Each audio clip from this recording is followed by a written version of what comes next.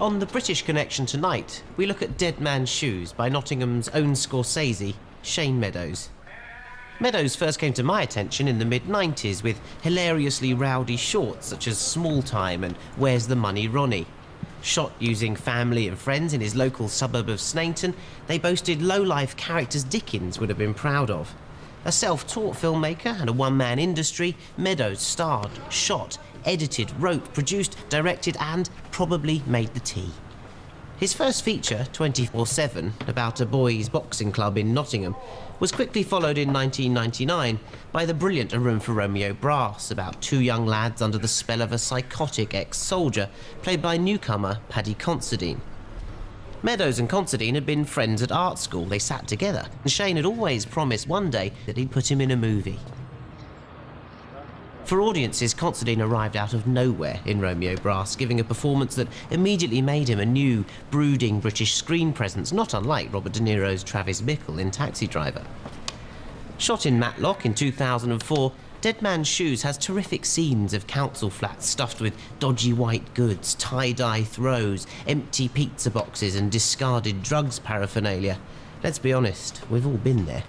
Yet Meadows is merely updating the settings used in similar northern locations in social realist films of the 60s, such as Saturday Night and Sunday Morning.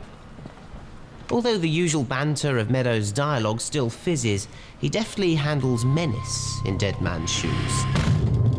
With Considine, now a Hollywood player in films such as In America and Cinderella Man, giving a performance of calm terror as an ex-army man on a mysterious mission of revenge. Adding considerably to the atmosphere is the film's score. Meadows' use of music is always spot on. The Britpop of 24/7 and the ska of Romeo Brass. Here it's throbbing, electronic notes of dread from Aphex Twin. That choice of music is probably partly down to the film's producers, Warp, a record label famous for electronica, now making their first foray into feature film.